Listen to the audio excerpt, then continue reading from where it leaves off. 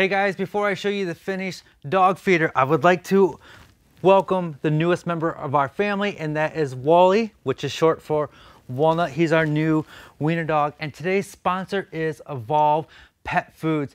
I am so excited to be working with Evolve again. They make dog foods and cat foods. This is just a sampling of what they have. This is some of their dog treats and their dog foods. Evolve makes super premium pet foods. As far as the premium pet foods, this is a fraction of the price of some of the bigger brands, and this is high quality stuff. Wally, as you can see here, he only wants the good stuff, and that's Evolve. You want one of these treats, buddy? Jerky bites. You want a jerky bite? You will find no soy, wheat, or corn in their foods. I'm telling you, this is the premium stuff. Wally loves it. There are no artificial colors, flavors, or preservatives in their foods. No fillers, just good stuff. Unleash your pet's full potential with Evolve. I would like to thank them for sponsoring today's video and allowing me to experiment with this dog feeder.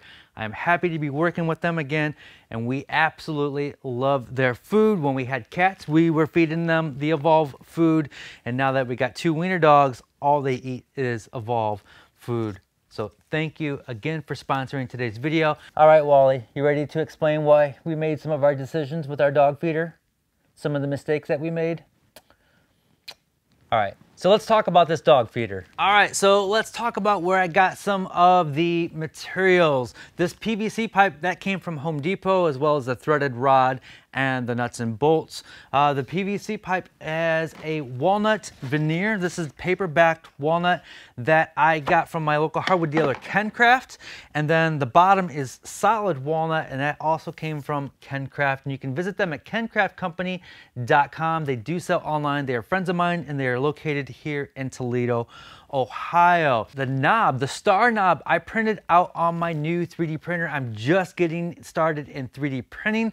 My 3D printer comes from Matterhackers, and they sell all kinds of 3D printers and Filament, and they are also friends of mine, so check out Matterhackers and expect to see some more 3D printing involved in my woodworking projects. Let's talk about the mechanics of this guy. The star knob screws off,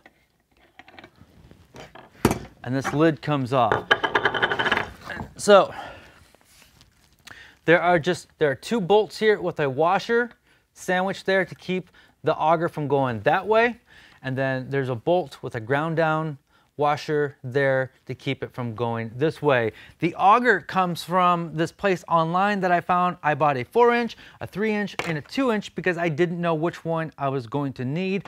After doing some tests, the 4-inch seemed to have the best flow for this project. It fits perfect in PVC pipe. There was no plan going into this project. Everything was just, let's just see what happens. Let's see what works, because the whole thing is an experiment. We're gonna call this a working prototype. This is iteration number 1. Once I found a PVC pipe that would work with this auger, you can see that the inside of it is hexagon. So the inside of it holds a bolt, and that's what keeps it locked into place when you turn.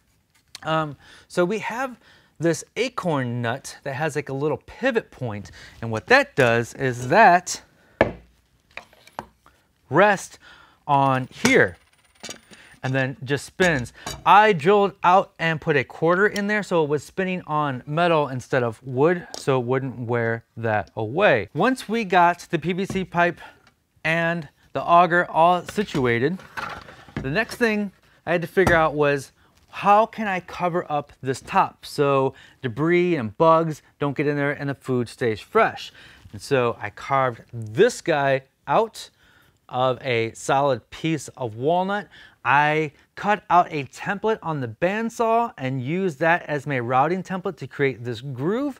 And then this groove sits right on there and locks into place. The star knob I designed in Fusion 360. I've been diving really deep into Fusion 360 lately, and it is now my 3D software of choice. I designed it so it would fit this bolt in there. The plan was to glue the bolt in there, but it friction fit in there so tight that I did not have to do that. So I designed it, I guess, fairly well in Fusion 360. Printed that out on my new Ultimaker 3. I have a hard time getting started on the threaded rod because this is cut with a hacksaw and it's got a sharp edge, and I need to file that down so this goes on there a lot easier. There we go. So once we got that, then we made this base part.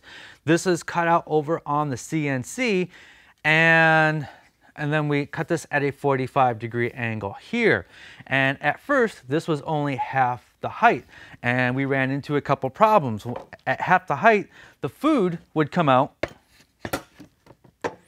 and get trapped right here because there wasn't enough space for the food to flow freely. So we had to raise it up, giving it a little bit more room so the food could flow out.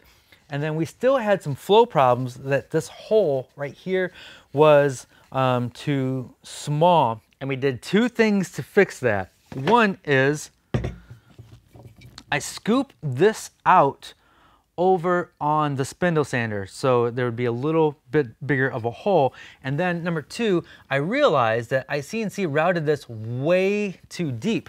And so the deeper that went, the more it closed that hole. So I had to raise it by adding these little inserts in there until we found the perfect height with the perfect amount of food flow.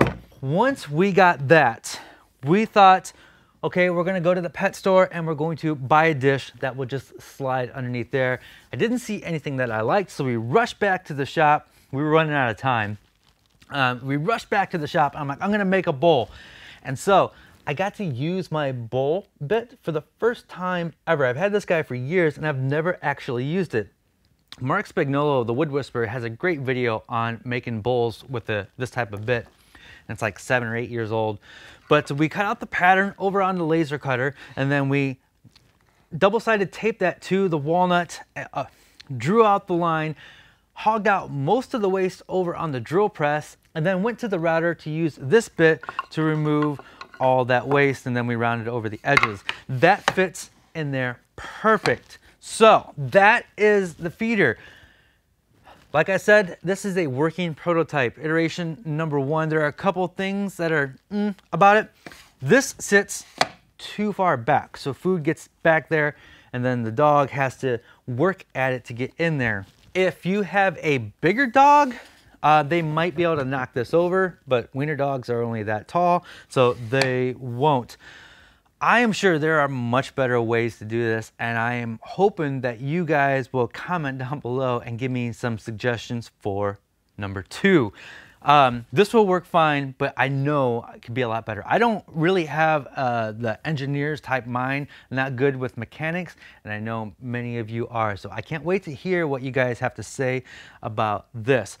There does seem to be an off position. When it is turned the correct way, let's see if I can demonstrate this here. So when this closes, food can't fall out. So what I need to do is I need to print out a little sticker that goes on top of here that will point an arrow to the closed position. That way the dog can't knock on it and then the food come traveling out.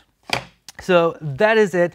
This changed design many times throughout the process because I really did not know where we were going. What a crazy project. We have regular woodworking, we have CNC, we have laser cutting, we have 3D printing. We got everything involved in this project, and it was super fun because I learned so much.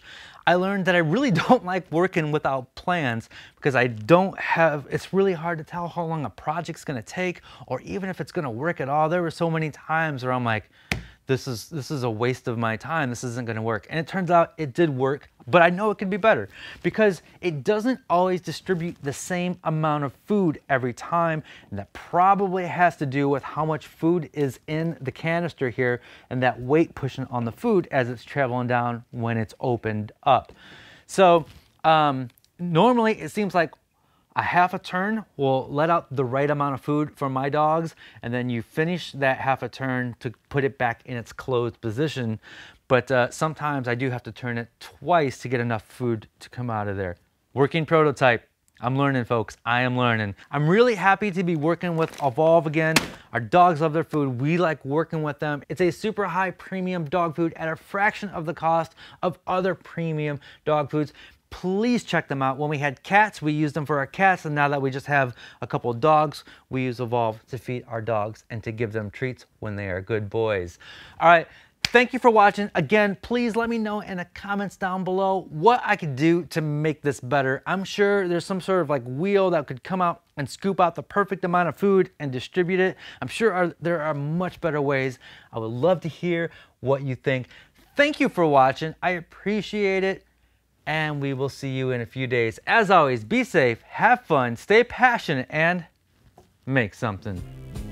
Thanks, guys.